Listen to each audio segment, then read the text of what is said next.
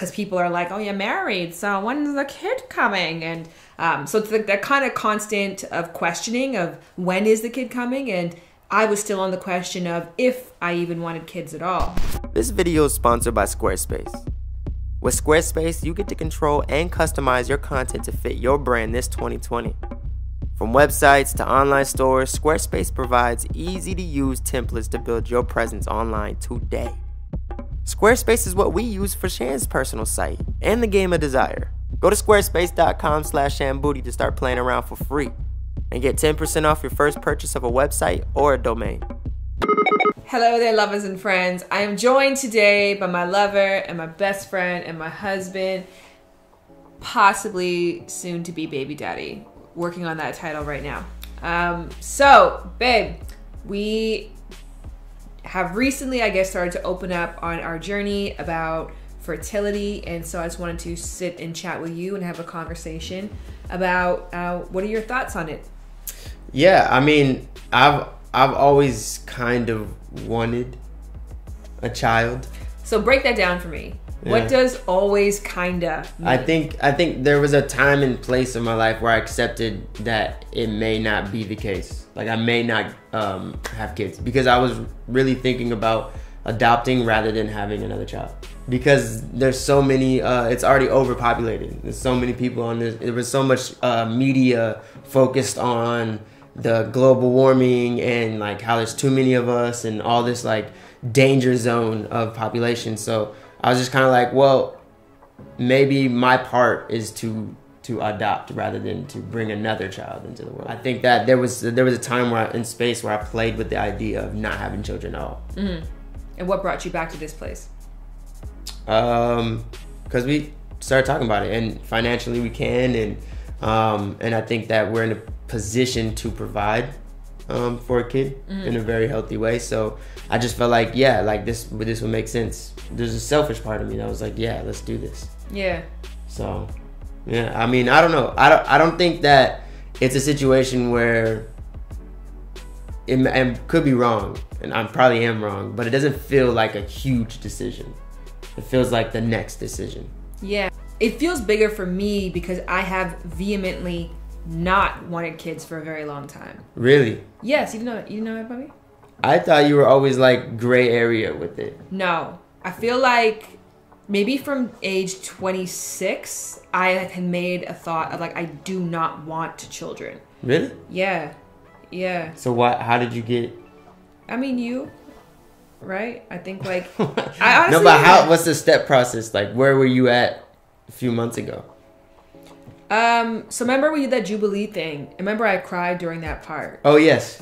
Yes. And that actually was genuine tears. Yeah. I feel like this whole entire year, we got married in December. So it's going to be a year that we've been married in, a month's time. First and foremost, you get asked the question all the time. So by virtue of that, you have to think about it more. Because people are like, oh, you're married, so when's the kid coming? And so it's like that kind of constant of questioning of when is the kid coming? And I was still on the question of if I even wanted kids at all. Yeah. But I don't know, I just feel like it just kind of slowly over time, us having a discussion, not feeling the pressure, feeling like I love what I have with you and I would love to see you as a dad. And I don't want a baby, I'll say that. And I say that all the time, like, I want a kid. I have zero interest in a baby. So when you took your IUD out, did you take it out with the thought process of like, let's try to have a baby, or like, I need to give my body a break from this? So I'll give like full disclosure about the IUD situation. I booked an appointment to take my IUD out maybe in May or something of the sort.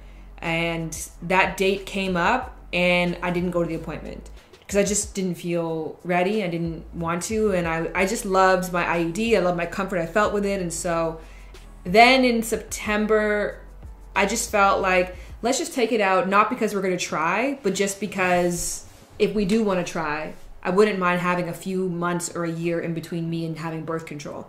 And so when I took it out, I definitely wasn't like, let's start trying. But then we took it out and we weren't really paying attention. And then I didn't get pregnant. And then now I have this fear of like, oh, can we?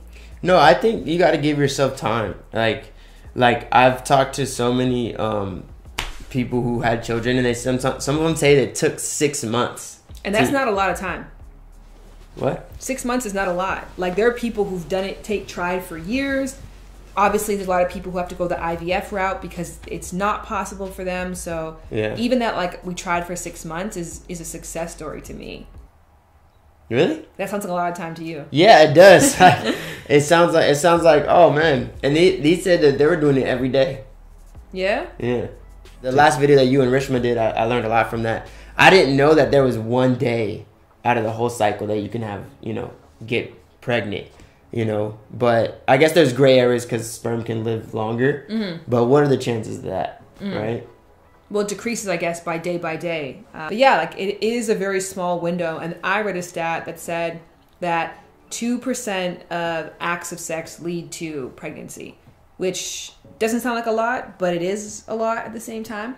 So, and as you get older, that's the thing too, like, your chances of fertility do decrease. And that's, I guess, sort of where my fear around this whole thing comes in, because I really feel now like I do want to start having a family with you. In an honest to God ideal world, I would wait another 2 more years. Yeah, I was gonna say, this is like an extreme time for you because of everything that's going on, and stuff that the audience probably doesn't even know about yet. It's like I don't know if you have the luxury of being pregnant right now. Because of certain obligations that you may or may not have to do. Yeah. So what are you looking at? What do you mean? I'm a mouth dry. No. I'm just looking at you. With love. So paranoid. No, I'm a very, very, I can read the face very well. We talked about this. I have resting bitch face. I can read the face very well. It's not even about her resting. It's about the way her eyes trail. I can tell what she's thinking. You do have one rogue nose hair. I'll say that. See? Look, I know building a website can be daunting, but Squarespace makes it so easy. Even for me, who doesn't know how to code, I find Squarespace very user-friendly. I mean, if you're a fan of this channel, you probably heard us brag about Squarespace, because we literally use that for every website we build. But let me tell you some things that you may not know about. Blogging tools. Squarespace has powerful blogging tools to help tell your story. I mean, look, you can schedule your post and have your content work for you, not the other way around. Social media integrations. So anything that you post on your Twitter, on your Facebook, on your Instagram, whatever you use, can be posted onto your website. And you can make social links so that they can go from your website straight to go and follow you. Subscriptions. Easily sell subscriptions to products or services on a weekly or monthly basis to generate reoccurring revenue and build customer loyalty. Look, if you're still listening to this voice, all I'm saying in short is go check it out. Build a website for free, have fun, and when you're ready to launch, go to squarespace.com/shambooty to get 10% off your first purchase of a website or a domain. Yeah, I just know that I'm already as is going to be an older mom, and so I feel like time isn't the luxury that we used to have. And to your point, we have so much to give right now. We have so much to offer. And I also think too, it's about sharing it with our family members. Yeah. Like sharing it with your family who really wants it, my family who half wants it. My dad is like super against it. So he says this now, but he's gonna be grandpa of the year.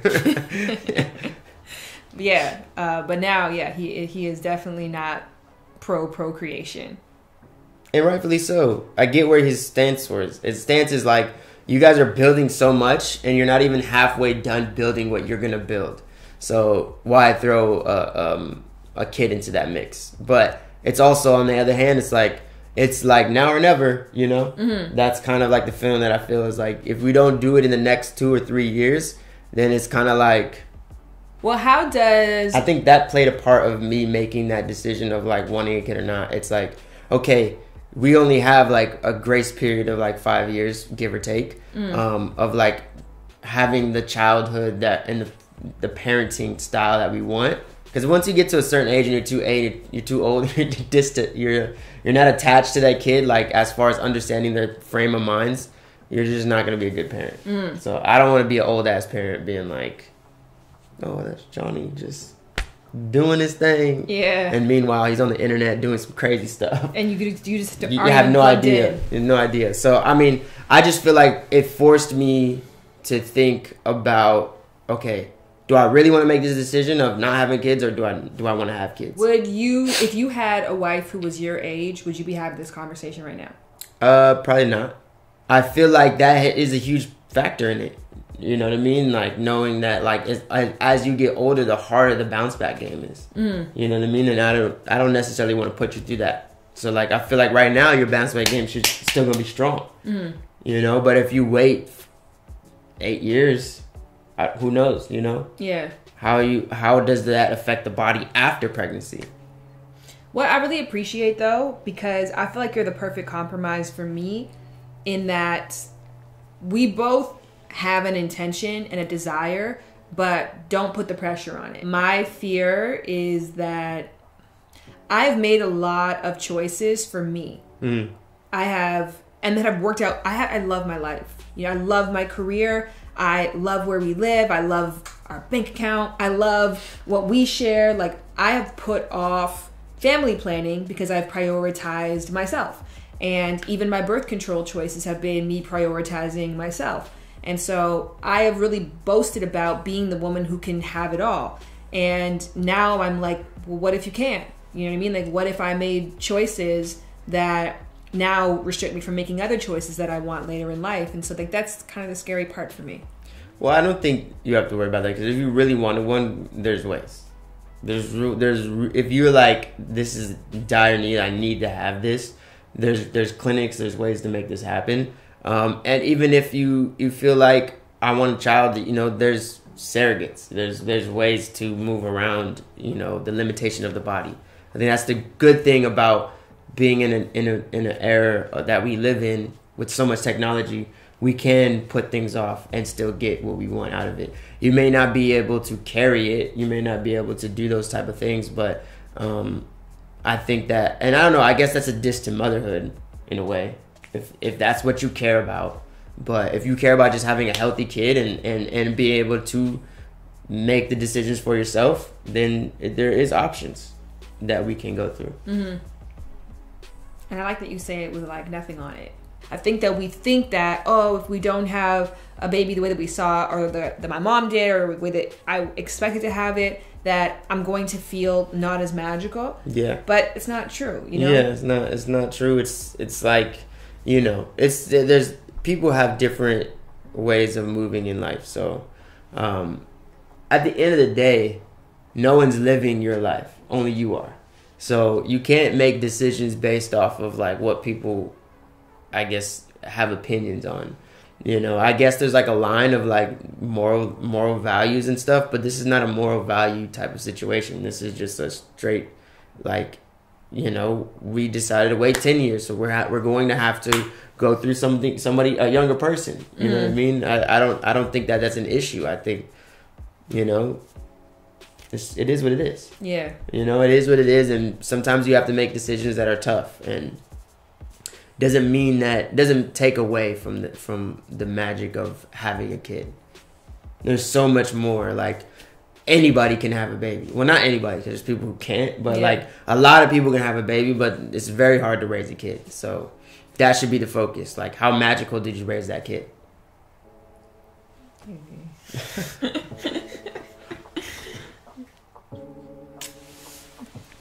That's it. I don't think I have anything else to cover off on it. I think that this is going to be an interesting journey, and one that I think I'm actually grateful to have the time to continue to examine how I feel. Yeah, I was going to say, actually, this would be like an intro video. I think that this video will probably go smoother if you guys come up with questions and then give us questions. We can answer that. I just think that we both are kind of in the same space, so there's no discussion happening. But I think that if you guys want to know more about it and more how we feel, I guess we can get some questions from you guys and then do an updated video. Yeah. Yeah. And that's the one thing I said in the previous video with Dr. Rishma, is that somebody said, oh, look, she has a stuffed animal in front of her stomach. She's already pregnant.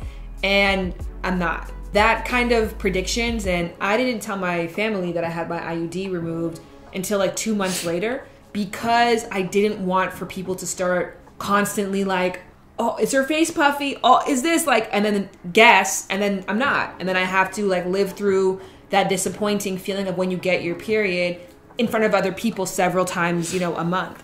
So I just don't want people to be constantly speculating, because if I have to say I'm not, it feels like I'm failing, and I don't want to feel that way. Even this, like there was a big part of me that did not want to share this, and there is a small part of me that feels like this gives haters satisfaction. Like, so what?